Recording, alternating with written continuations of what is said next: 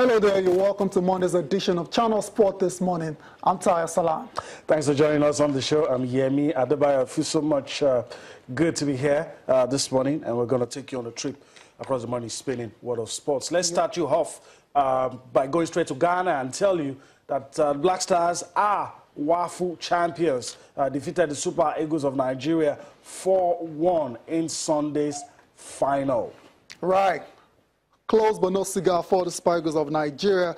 Losing that game, that final, that championship decider against Ghana in the WAFU Cup of Nations. Better luck next time to Nigeria. Also on the show today, let's talk tennis now. And we have our winners of the inaugural Laver Cup, and it's Team Europe, expectedly led by Roger Federer, world number 2.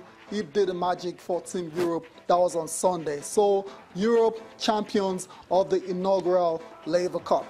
All right, so that's it for the Laver Cup, and we move away quickly and talk golf. American golfer Justin Thomas is the FedEx Cup winner. He gets $10 million for imagine winner of the FedEx Cup, despite not only losing the Tour Championship, but still gets home with something for winning 5 major trophies this year, the USPGA being one of those major tournaments. Did you say you still get something?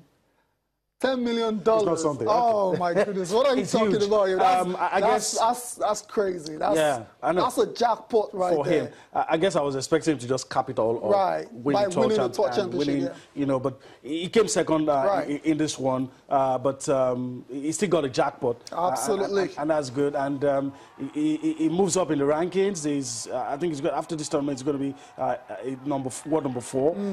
It's good for him. He's been on the rise. He's just 23. He's been on the rise. You know, a lot of young golfers now doing it. Him, his rival, his fellow Jordan Spieth, and Dustin Johnson also in the mix. You have a crop of golfers now. You know, we used to think that it's a game for the old folks, but you have, I mean, a wild collection of young guys doing it, and of course the Americans, you know, being the ones dominating the scene. But we spare a thought for this man. What a wonderful year he's had. Yeah, what a wonderful year for Justin Thomas. I mean, he came second at the Tour Championship behind Xander Schauffele. Let's spare a thought for him as well, because he's won the championship and no one is really talking about him, because it's all about Justin Thomas, who won the FedEx Cup before. Schauffele, he carded a 2 under 68 to finish 12 under par and win by 1 shot from Thomas, who finished on 6 under 66. So that's like panned out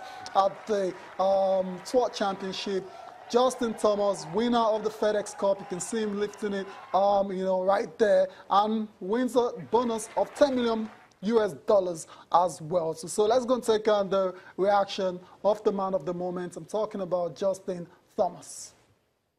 Very weird. At first, I'm sure people were kind of shocked at my reactions or my tone. Because I wasn't mad, but my competitive nature, I was upset. I felt like I had a great chance to win this tournament, and I didn't. And I wanted to win 6 times this year coming into this week and today. I knew that just from looking at social media, I think I would have been the only person other than Tiger to do it in the last however many years. And anytime you're in the same sentence or record books as Tiger, it's pretty impressive. So.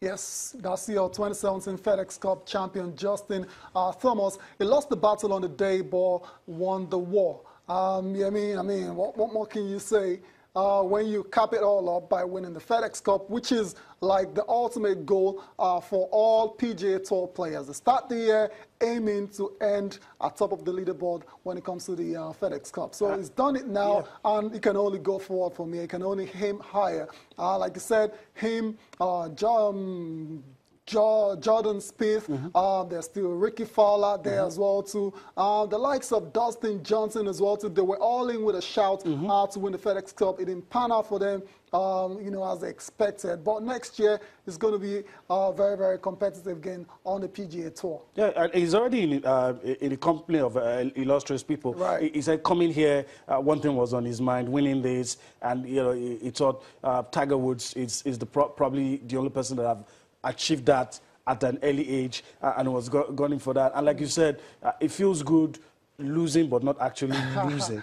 Right. So good one for him. He's going to team up with his rival and friend, Jordan Speed. They both will be representing America in the President's Cup later on. It's going to be in New York. I think it's going to start on Thursday. So it's going to be interesting to see how all the golfers move on. A lot of tournaments in the year. And you know, most of these guys don't suffer from hangovers. That's why I like them. Once it's done, they just go straight into the next one. On to the next one. That's it. So that's it for golf. Now we move on to, let's talk tennis now. And we've been talking about the inaugural Laver Cup for the whole of last week. And it finally came to an end yesterday with Team Europe defeating the rest of the world. I mean, it was a very, very competitive one. Despite what we said, we thought it was going to be a blowout. But the rest of the world, they showed a lot of fights in that particular tournament. Europe began yesterday with a 9-3 lead, but after a win apiece in the opening two matches for John Isner, and John Isner beating Rafael Nadal. I remember that one, that was a shocker. They were able to cut the advantage to 12-9. But Roger Federer, you know, this guy had other ideas because he was now down to him to clinch it. You would say this is the guy that started it all. I mean, it's the brain behind the Laver Cup. And it's only right for him to be the one to clinch it for Europe. And he did just that when he took on Nick Kyrgios, and he won that one 4-6, 7-6, 11-9 to spark jubilant celebrations. And what we're seeing now is Alexander Zverev, who was in great form as well. Inspired form, did the job as expected. I mean, you know, like you said, we thought it was going to be a blowout. Even the doubles, most anticipated doubles, because we have to talk about it on Saturday. For the first time, we got to see Roger Federer and Nadal step out and play in the doubles. Team World didn't just lie down. They fought. It was one apiece in that one, and that's the man who the tournament is named after, Rod Laver. And a lot of exciting moments, but like you said, shiny moment for Roger Federer. Only fitting that it was going to be him that was going to ensure that Team World was dead and buried, because Nick Kyrgios was, I mean, fighting to push on, and if he had won, you know, the gap would still be there, but they had a chance to make something out of it. But Roger Federer just ensured that on day 3 everything got wrapped up. Team Europe won it. At this moment, you thought something was going to happen, but it wasn't just their day. Well, I mean, Nick Kyrgios played really well. Remember, the only meeting between these two guys a few months ago, he defeated Roger Federer. So he went into this game believing he can actually do it. And a win for Nick Kyrgios would have, you know, extended the competition to a deciding doubles. I mean, they would have leveled it up and they would have gone to a decider, which is the doubles. And we know the doubles, it's tricky. Very tricky. I mean, all these guys have not played together. And we've seen how the rest of the world managed to get a few wins from the doubles. You remember on Saturday when Rafael Nadal and Roger Federer went for the same ball? So, that would have been tricky. So, Roger Federer wasn't taking any chances at all. And he defeated Nick Kyrgios. He actually saved the match points in winning that match. 4-6, 7-6, 11-9. That's the jubilations right there. Team Europe, inconsolable right there. That's Nick Kyrgios. You can understand why. A lot rested on his shoulder. He fought hard, but at some point.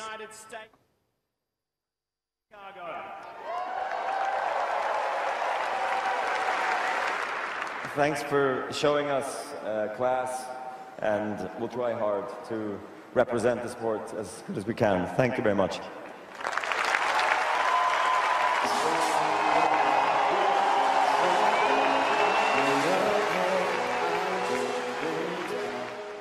Champions of the Laver Cup there. And we also saw during that that the next stop is going to be in Chicago. That's the 2018 Laver Cup, and you'd say perhaps the rest of the world would have a bit of home advantage in that one, depending on how many Americans make the rest of the world. But we know it's the bulk of them that will be in that squad. If the shoe was on the other leg, if it was maybe the ladies, I would say they have an advantage. We've always talked about how the Americans, they don't really have a star cast now. Talk about players. We still have the likes of John Isner, one or two. Jack Sock is those, so the young San Francisco. But not on that level. Not like in the days when you had maybe Pete, Andre Agassi. You know, no, it's not. It's far from that. Far. So even playing in Chicago. I talked about home advantage. You know, there's something it does to you when you have the fans and behind you. I would rather they have, you know, top players